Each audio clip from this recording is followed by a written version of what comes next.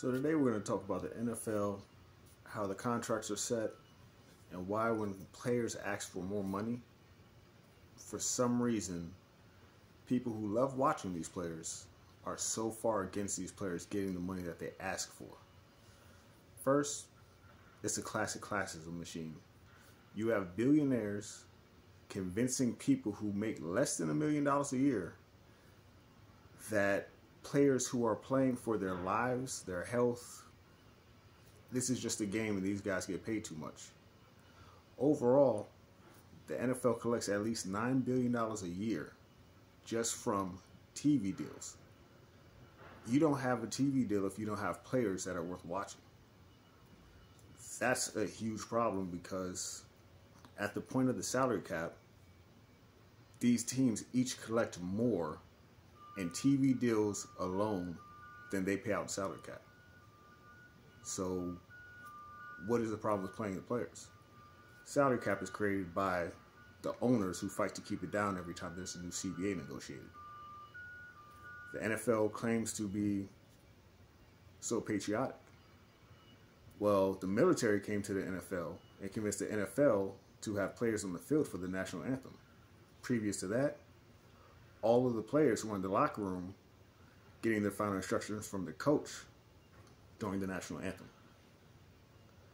In return, the NFL has operated tax-free for at least 90% of the years that it has been running. Only recently, in the last 5 or 10 years, have they actually started paying tax. I don't understand why it's a problem for fans to be worried about how much a player is making, because as a person, you want to maximize your value at all times. You go to work, if they'll pay you 40, you wouldn't take 35. You might take the 40 and ask them if they can afford 45. There's nothing keeping NFL players from fully guaranteeing NFL teams from fully guaranteeing contracts. I mean, the coaches have fully guaranteed contracts. They fire a coach. His contract was for $50 million.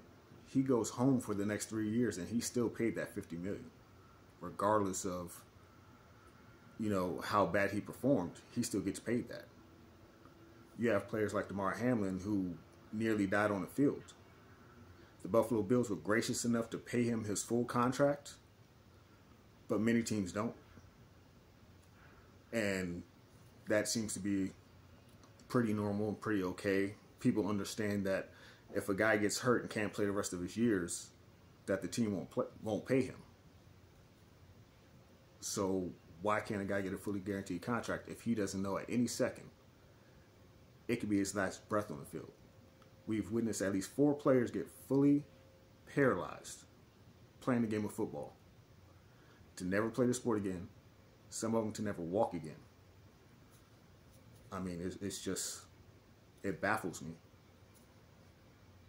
Players' contracts, they sound like big money. Patrick Mahomes signed, $450 million? And now at this point, most people are saying, well, he did the Chiefs a favor by signing that contract. But when it first came out, it was record-breaking. Some people couldn't believe that the Chiefs thought that he was worth that money. No, they paid him that money before he became worth even more than they could afford to pay. It wasn't them doing him a favor. It was them protecting themselves by offering him a long contract with what was a lot of money at that point in time, which is now just, it's just average. In a couple years, it'll be seen as pennies. They'll probably have to renegotiate with him pretty soon to keep him from holding out. And then the bad part about these contracts is if you have a contract and a team just decides for whatever reason, we are not going to pay you that money, they can cut you, take the dead cap hit, and understandably just move on. Your pay stops. The only thing you're guaranteed is what you got guaranteed in that contract. And quite honestly, once they get to that point past those guarantees, they could just get rid of you, never look back, find somebody for cheaper. That's just my analysis on the situation. Let me know in the comments.